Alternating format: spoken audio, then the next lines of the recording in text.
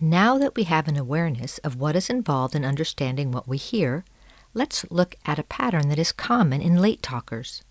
Late talkers are often best at understanding vocabulary and weakest in understanding grammar. And even though syntax can involve longer sentences, late talkers often get some information. Let's think about vocabulary.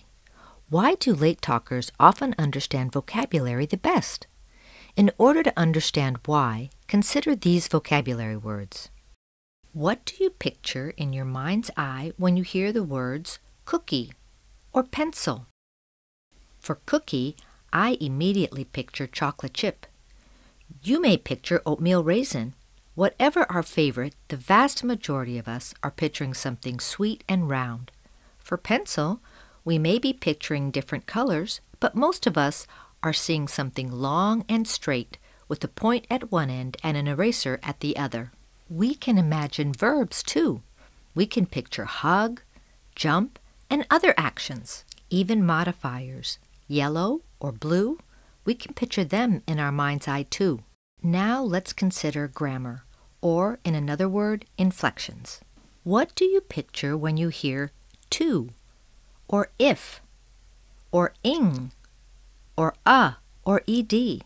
Likely nothing. There's no picture.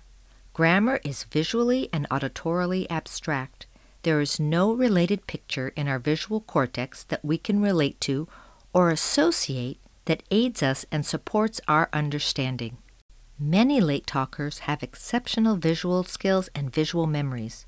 Vocabulary has a strong visual reference. Grammar does not. Having a visual reference aids the late talker's understanding of what they hear. Being able to bootstrap what they hear to visualization, a picture in their mind, supports their auditory comprehension, or in other words, to listen and understand the language they hear. Finally, syntax. Are late talkers better at extracting meaning that is relayed by word order than by grammar? That is a topic that will be covered in more detail in future courses. What we can say about syntax is that syntax involves longer sentences, and longer sentences contain more vocabulary words. Here's a sentence that contains complex syntax. Get your shoes and you can come with Mommy to the store. We've bolded the vocabulary words and italicized the pieces of grammar. Our late talkers are smart. They can hear a complex sentence, pick out the vocabulary words they understand, perhaps in this case, shoes, come, Mommy, look around them at the context and see that Mommy has car keys and a shopping list, or perhaps the grocery bag she takes with her.